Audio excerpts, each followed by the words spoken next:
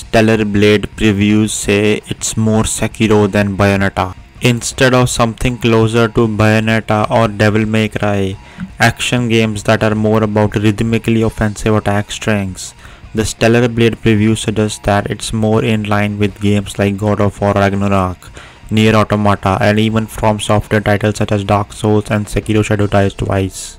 A free demo for Stellar Blade will go live on March 29.